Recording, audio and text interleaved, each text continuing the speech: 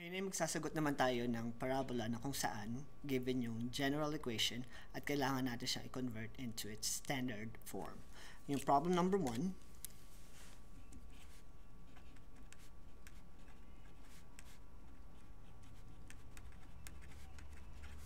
alam natin na ito ay parabola kasi iisa lang yung variable na may exponent na 2.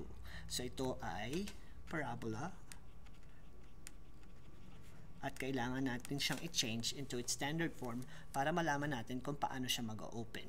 So yung una natin gagawin is i-group yung mga y at saka yung mga x together at gamitan siya ng completing the square technique. So kailangan alam nyo kung paano gumamit ng completing the square para makapag-solve tayo ng problems tulad nito.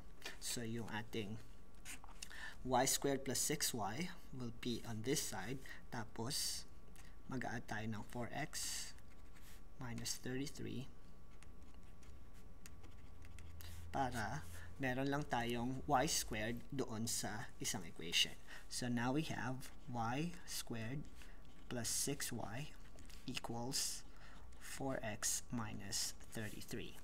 So ngayon ay pwede na tayo mag-complete ng square dito sa ating set of quadratics sa left side ng equation.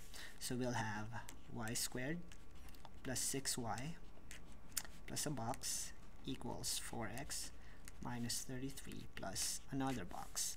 Now, ang kailangan natin gawin ay mag-create ng perfect square trinomial para sa ating quadratic. At to do that, kailangan nyo lang kunin yung kalahati ng middle term. So half of 6 is 3 at you square it. So 3 times 3 is 9. So half of 6 and then squaring it, and we'll have 9 as our constant to complete the square. So if you add 9 here, mag-add ka rin ng 9 this side. Kaya meron akong dalawang box para hindi ko malimutan na kailangan ko siyang mag-add ng 9 in both sides.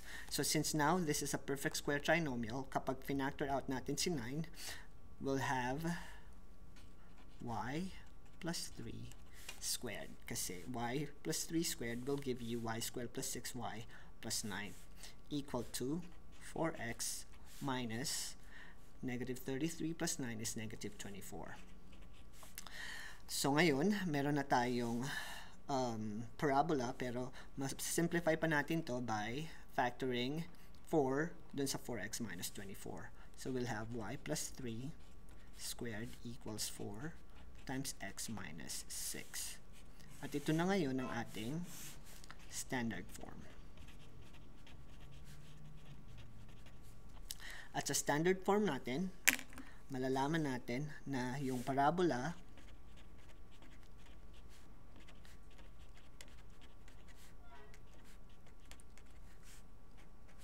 to the right. Kasi yung square natin is with y at yung p natin ay positive. So yung vertex natin will be at 6 and negative 3. So yan yung mga information na pwede natin ma-generate kapag na-convert na natin yung conic section natin into its standard form. Now, sagutan naman natin yung pangalawa natin conic section.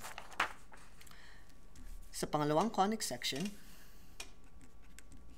mapapansin nyo na dalawa ngayon yung ating exponent of 2. So, ibig sabihin, yung number 2 could either be an ellipse, a circle, or a hyperbola. So, let's go ahead and group the x's together, the y together, and then yung 9, or yung constant, will be transferred on the other side of the equation. So, we'll have x squared plus 4y squared plus 6x minus 8y plus 9 equals 0.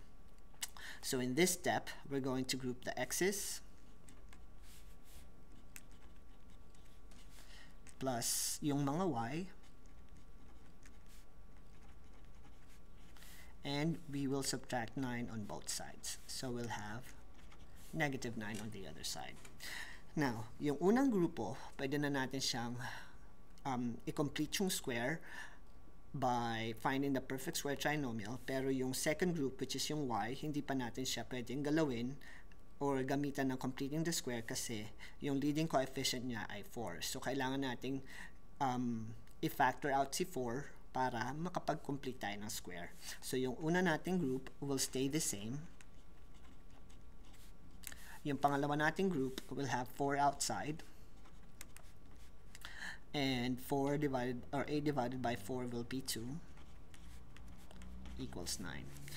Kasi sa pag-complete ng square, kailangan yung leading term natin or leading coefficient natin ay laging 1. So, to complete the square, meron na tayo ngayong x squared plus 6x plus the box plus 4 times y squared minus 2y plus another box equals negative 9.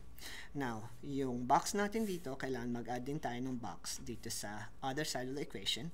At since nag-add tayo ng box dito at nag-take out tayo ng 4 dun sa quadratic equation, mag-add tayo ngayon ng 4 multiplied by the number in the box.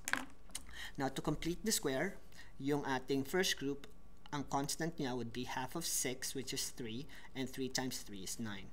So, you add 9 here, and you add 9 on the other side. And on the other group, half of negative 2 is negative 1. Negative 1 squared is 1. So, ngayon, meron na tayong x plus 3 squared at y minus 1 squared equals negative 9 plus 9 is 0. So, we have 4. So, ang gagawin na lang natin is divide yung ating equation by 4 kasi kailangan siyang equal to 1. So, by dividing all of them by 4, we'll have x plus 3 squared all over 4 plus y minus 1 squared all over 1 equals 1. So, ito ngayon yung ating standard form. At alam natin na ito ay ellipse na may center at negative 3 and positive 1. So, ito ngayon yung ating paggamit ng completing the square method sa pagsagot ng conic section tulad na ito.